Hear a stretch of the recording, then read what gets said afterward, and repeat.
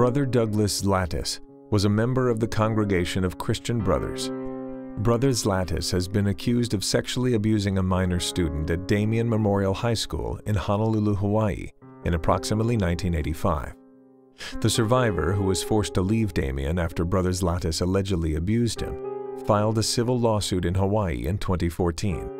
In 2016, Brother Zlatis was named in another lawsuit in Hawaii, where a second survivor alleged that Brother Zlatis sexually abused him in approximately 1982 when he was a student at Damien Memorial High School. Brother Zlatis remained in ministry until he died in 2009.